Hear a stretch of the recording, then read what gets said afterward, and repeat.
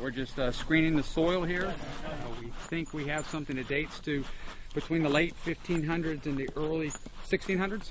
And so we're looking for artifacts, anything that might be in the soil. We've been finding lots of pottery that dates to the late early 1600s, and stuff that dates to earlier time periods.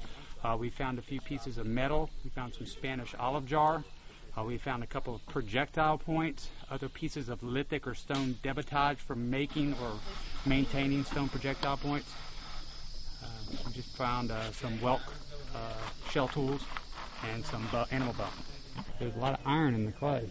It's really highly fired.